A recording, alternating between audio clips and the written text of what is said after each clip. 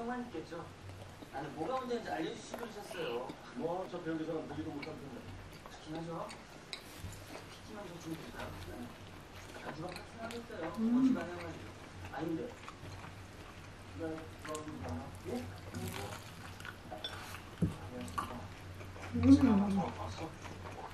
양은 증명되더라.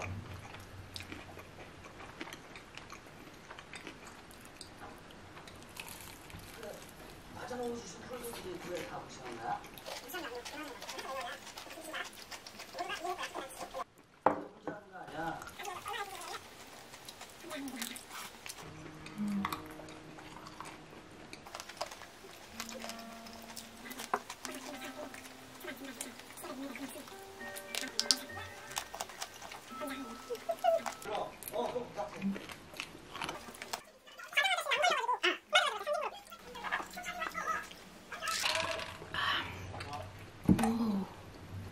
아니요.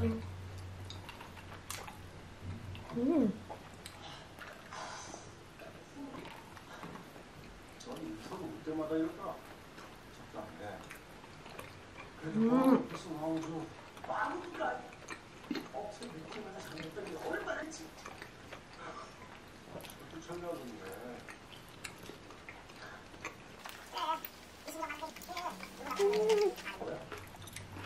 어? 이게 나도 컬러.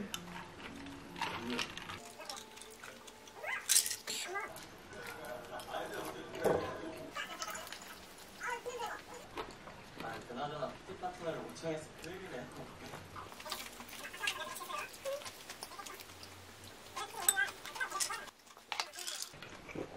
먼저 한다.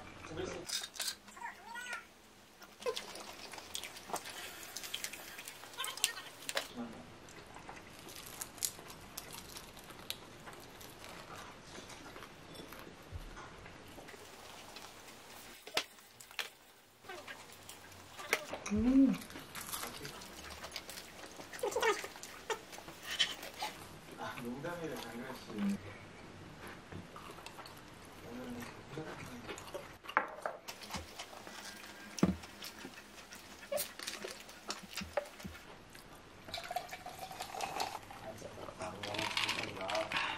이거 닭가슴살이다.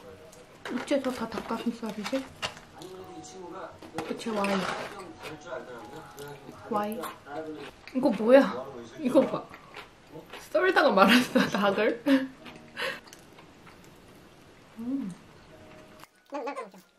먹어?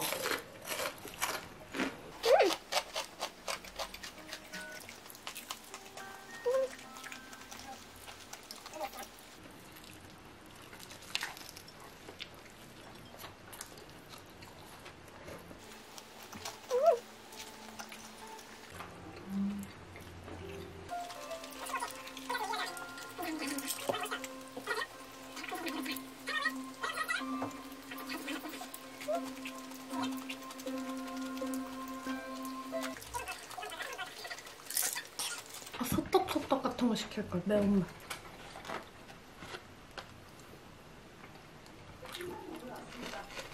미안한데 이거 운전 수고하셨다.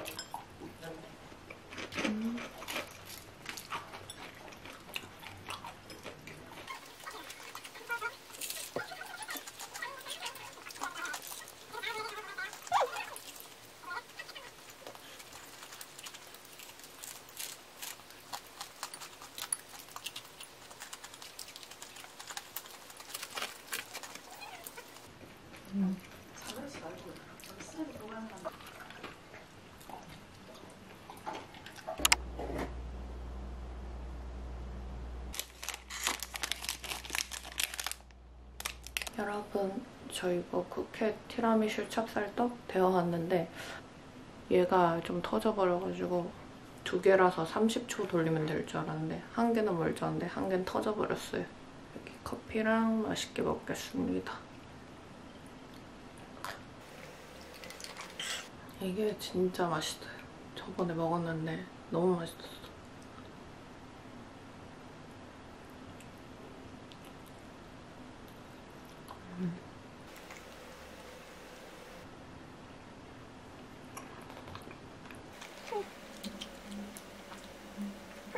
이게 안에 크림치즈가 들어있고 가운데 커피 시럽이거든요. 그게 전자레인지에 돌리면 살짝 터지면서 녹아가지고 되게 맛있어요.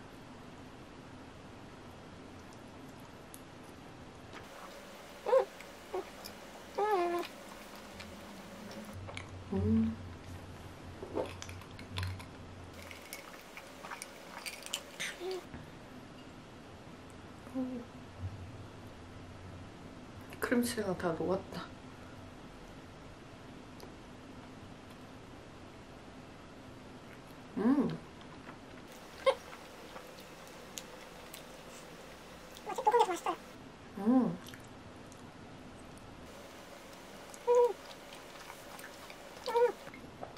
녹은 게 더 맛있네.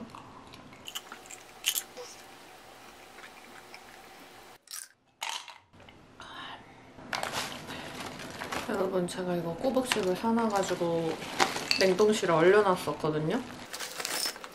냉동실에 얼린 게 그렇게 맛있다고 해가지고.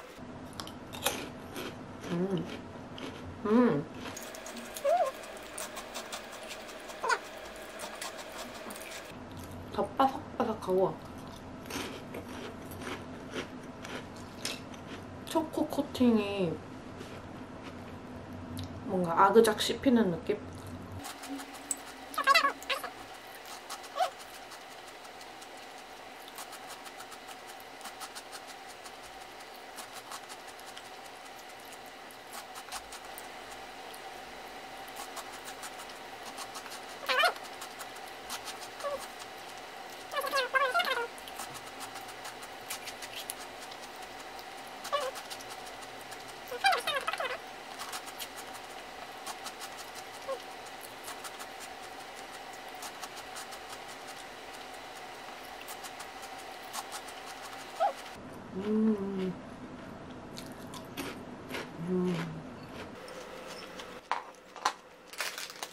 이게 진짜 맛있긴 한데 아까 단 거 먹고 또 단 거 먹으니까 입이 진짜 달아요. 잘 먹었습니다.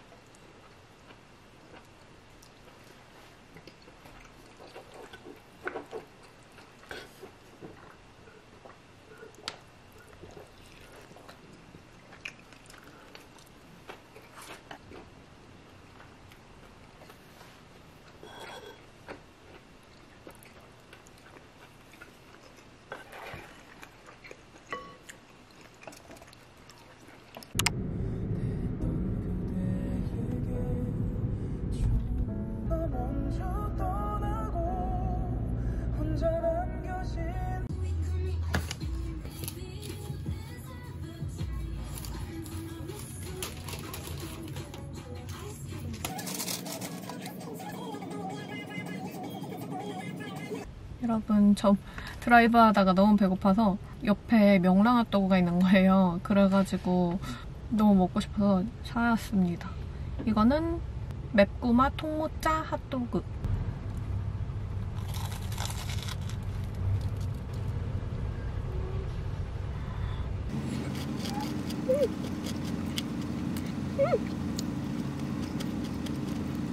아, 이거 오랜만에 먹으니까 진짜 맛있어요.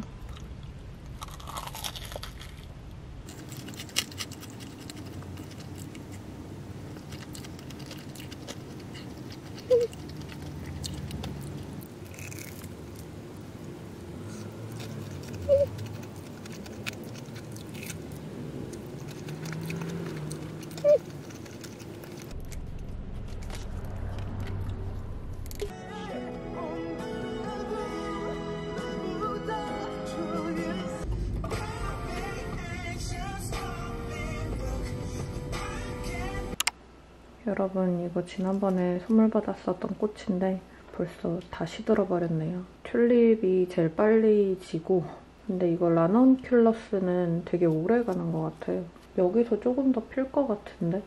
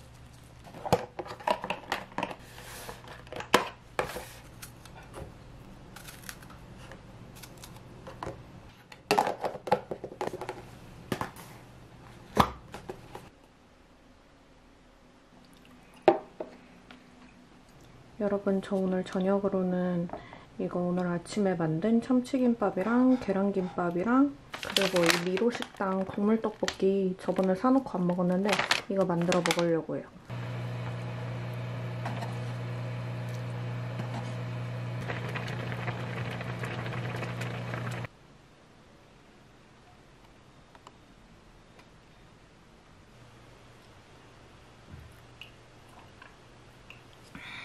여러분, 저 이거 다 끓였는데 당면을 딱 1인분만 삶았다 생각했는데 꽤 많이 넣었네요. 당면이 불고 있어.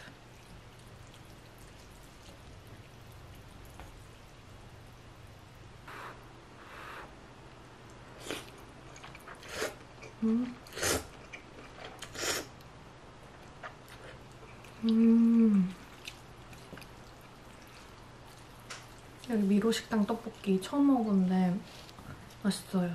좀 달달한 국물 떡볶이? 그 학교 앞에서 파는 거 있잖아요.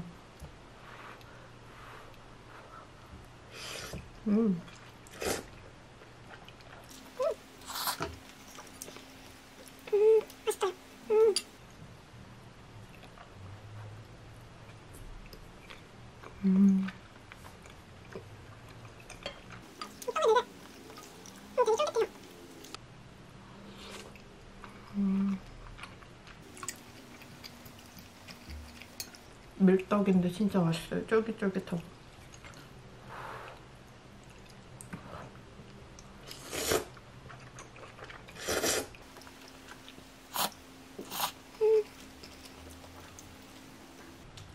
맛있다. 참치김밥.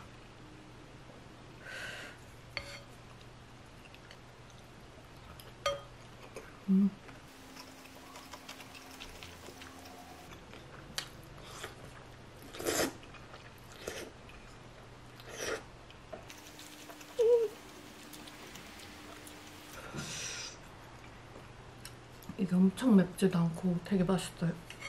그리고 제가 이교전기를 뺐어요. 지금 유지장치를 끼고 있는 상태거든요. 지금 뭐 먹고 있으니까 유지장치는 뺐는데 아무튼간 이교전기를 뺐는데 와, 진짜 사람이 그 교정기 하나 빼니까 세상이 달라지더라고요. 이제 교정을 하시는 분들은 아실 텐데 먹을 때마다 계속 이에 끼고 막 관리하기도 되게 힘들고 그랬는데 빼니까 진짜 세상 시원해요. 진짜 엄청 시원해요. 진짜로. 근데 유지장치를 또 끼는데 유지장치는 뺐다 꼈다 뺐다 꼈다 이렇게 해야 되거든요. 뭘 먹을 때는 빼야 되고 이제 안 먹고 있고 항상 끼고 있어야 되는? 짧으면 6개월, 길면 1년간은 이렇게 유지장치를 항상 들고 다녀야 된다고 하더라고요. 교정장치보단 낫겠지 이래가지고 했는데 하니까 그게 더 귀찮아. 그러니까 과당 음료, 그냥 아메리카노조차를 마실 때도 빼야 되니까 그래도 교정기를 빼니까 진짜 세상이 이렇게 편할 수가 없어요. 먹는 거에 뭔가 만족도가 올라간 느낌.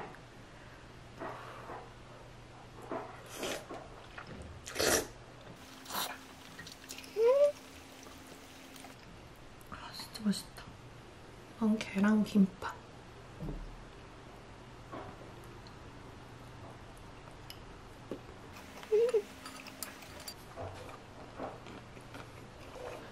이게 계란김밥이 되게 심심한데 맛있어요. 저는 참치김밥을 더 좋아했었는데 이제 이걸 만든 이후로는 계란김밥이 더 맛있어요.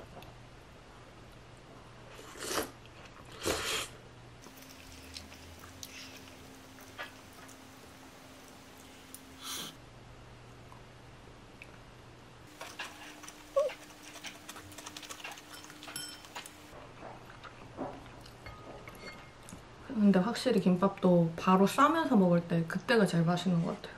그 고소하게 나는 참기름 냄새랑 갓 만들었을 때 김밥이 진짜 맛있어요.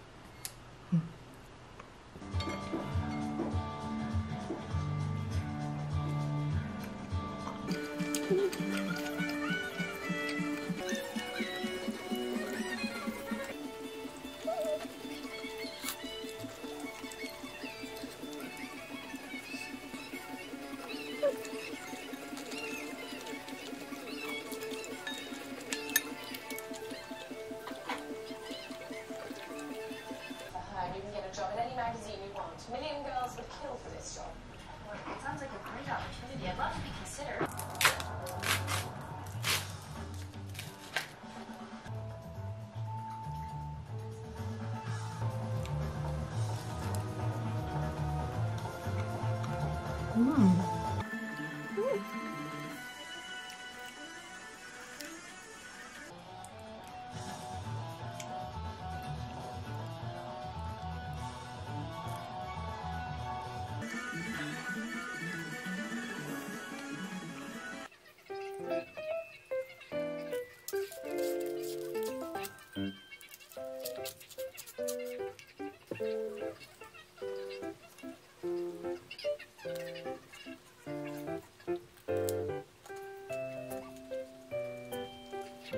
여러분 이건 진짜 바삭바삭해요.